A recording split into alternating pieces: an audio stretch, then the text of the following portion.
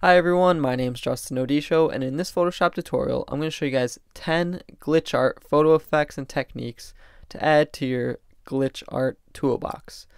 So let's begin, and before we start, for all of these effects, remember I like to keep a clean copy of the background layer when possible, so always right click and duplicate things and have that ready. And whenever you're working, try to work with right clicking and converting things to smart objects and smart filters, and use adjustment layers rather than image adjustments when possible. By working non-destructively, you'll always be able to go back and fix things if you mess up or go too far.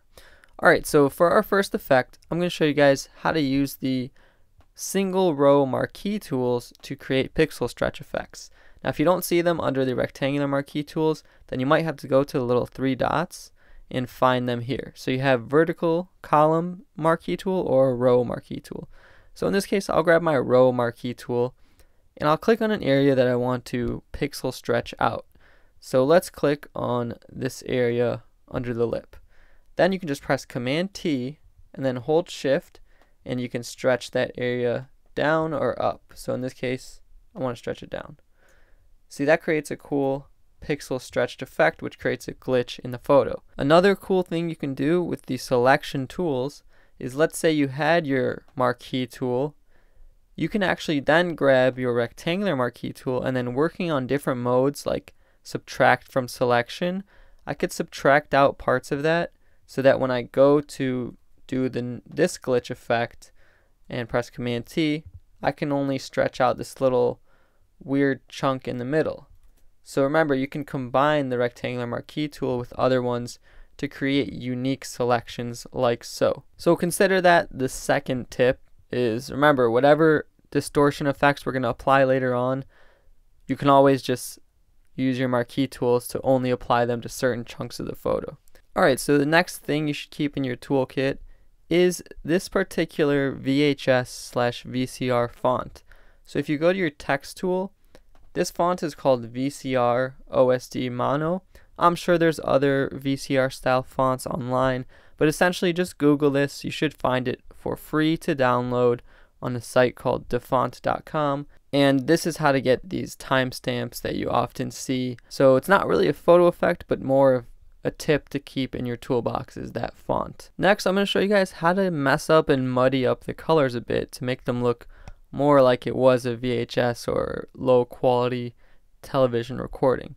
So if you go to Layer, New Adjustment Layer, Hue Saturation, you can actually just take the hue slider and mess it up a little bit. So just drag it to the left a little bit. You'll start to see some yellows turn into more orangey colors. You can mess with the saturation to mess things up a little bit, and the lightness and darkness, just to kind of muddy up the effect and get a more distorted look. Another color effect you can do is just to totally invert the colors by going to Layer, New Adjustment Layer, Invert. And this will give you that completely inverted color effect, which you can use as a backdrop to lay other things on or do different things with. And additionally, remember, you can set all of these adjustment layers to different blending modes as well. So I can set this to lighten, or I can set this to difference, and get different unique effects this way as well. One cool trick you can do with blending modes is if you go to the hard mix blending mode, it obviously usually gives you something that's really unusable like this. I guess in most cases it's unusable. However, if you turn down the fill rather than the opacity, you can get cool effects with the hard mix filter. Because when you turn on the opacity, it just turns down the opacity as a whole, which kind of looks cool too. But when you turn down the fill, it reacts in a different way that blends it together, and it's kind of hard to explain, but play around with it and you'll see that it reacts differently when you lower the fill rather than the opacity, which can give you some messed up and distorted colors as well. It's kind of the fun part about glitch art is you're actually trying to mess up the photo, so you kind of can't go wrong even if you're using these tools in the wrong way. So next, I've been saving this effect for the middle because it's probably the most common one, is the color channel splitting and color channel distortion effects. So whenever you have a photo open, you can always switch from the layer panel to the channels panel. And here you can select just one of the channels to work on. So let's say we're just going to edit the red color channel. From here, you can do things like go to Filter, Distort, Shear, and add a slight distortion. I like to use repeat edge pixels to handle those areas, and press OK. Now when you turn the visibility of all the color channels back on, you'll see it creates that classic 3D glasses or split color effect. Now another way that you could distort the channel rather than just using the shear filter is to actually use blurring effects like either Gaussian blur or motion blur.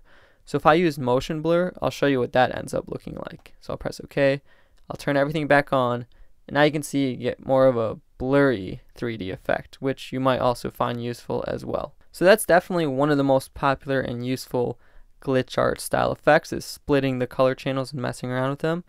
But another thing you can do is just use general distortions on your image. So if I go to Filter, Distort, Wave is probably the best one when you're dealing with any kind of distortion.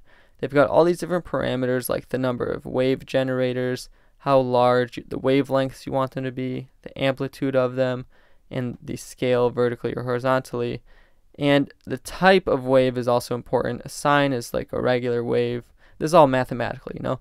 And a square is more of square lines. So I'll just show you one example of what this could look like if you're talking about glitching things up. Press OK. You see I get this really glitched up effect just by using the wave filter.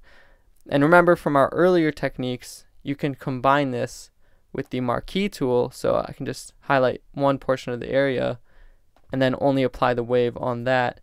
And that can give you some really cool looks as well. Another cool one to keep in mind that's actually not in the Filter Distort menu is Filter Stylize Wind. So wind just adds these kind of pixelated wind effects that stretch out the colors of a photo on the side, and you can do it on blast mode, stagger mode. They all do a little bit of a different thing, and you can do it from the right or left direction. Press OK, and you can see when I zoom in here, it gives it that pixelated wind effect, which can also be very useful.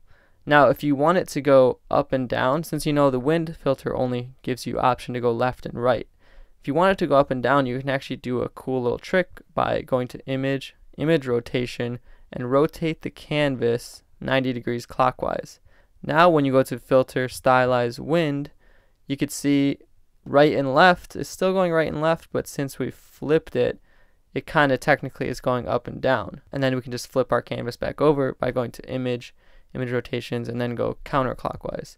So you can see now we kind of added a really cool left and then up wind filter. And that adds a cool pixelated look. And you can actually just keep repeating that by going to Filter and using the shortcut to just repeat that filter over and over. For the last effect, I'm going to show you one more way that you could degrade the quality of the image a little bit and roughen it up. So if you go to Layer, New Adjustment Layer, Posterize, this gives you the option to split the image into different amounts of levels. Now at its lowest setting, which is 2, you don't really give Photoshop much to work with, and it's splitting this in 2 and it looks really harsh. But the more and more levels you give it to work with, the more it looks like your original photo, except just a bit grainier and a bit more with a cutout effect. So you can see if I only give it 10 levels to work with, then this is what that ends up looking like. It just kind of adds a messed up look to it. Now you can combine this and all of these effects together in your projects to create the distorted glitch art masterpiece of your own. So if you guys enjoyed this video, definitely leave a like on it below. Check out the entire playlist on my channel where I have tutorials for each one of these specific effects and some more, and break it down more in depth. Definitely subscribe to my channel to stay tuned for all new future videos. And once again, thank you guys so much for watching, and I'll see you next time.